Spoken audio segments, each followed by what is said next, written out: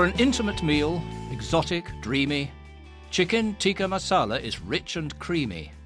Add marinade to each diced breast in a bowl to give it zest. Fry it with fresh cream, not too thick.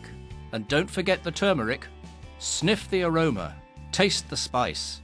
Then serve it up with naan and rice. You've just heard a rhyme about chicken tikka masala. I'm going to show you how to make it. This is how you do it. Really easy recipe. What we've got, nice big bowl here. We've got some chopped ginger here. Just add that into the bowl. And we've got some chopped garlic, so put that into the bowl. And then we've got some ground up chilli, so straight in as well. And then we've got chopped coriander, the stalk and the leaf. Make sure you chop up the stalk as well because it's full of flavour. Just sprinkle that straight in. And then in with the diced chicken. It's all diced up into about 1-2 centimetre dice. So just straight into the bowl. And then we need to add some lime juice. So put the bowl to one side, get lime, and then just cut that in half. And then squeeze the lime into the chicken.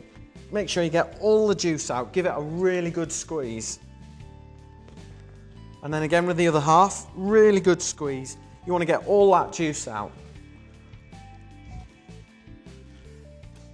We'll just give that a really good mix around, make sure all those flavours get onto the chicken, and then just put that to one side. If you can leave it for a couple of hours, do so, but you don't have to, it's not essential.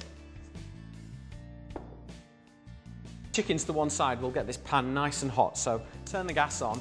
It's quite important to get the pan really, really hot so we get lots of colour and flavour onto the chicken. What you can do, you can add some oil to the chicken, or you can put it in the pan if you want. I'm going to add it to the pan. So 1 teaspoon of oil there, and then we'll add the chicken straight into the pan so we get nice sizzle. If it doesn't sizzle, it's not ready. As you can hear, sizzling away. Once the chicken's into the pan, give it a really good stir around and get some colour on all sides. Then we've got some chopped onions here, add those straight into the pan. And then we've got some chopped red chilli and some ground turmeric. Just pop those into the pan. Again, give that a good stir around, and we're going to let that cook for about 8 to 10 minutes till the chicken's firm. Chicken's been cooking for about 8 to 10 minutes here, so you can see it's almost cooked now. So all we need to do is add the cream. Give it a good stir around, let all those flavours incorporate in with the cream. We'll let that simmer for about 5 minutes and then we'll taste it and see if it needs any seasoning.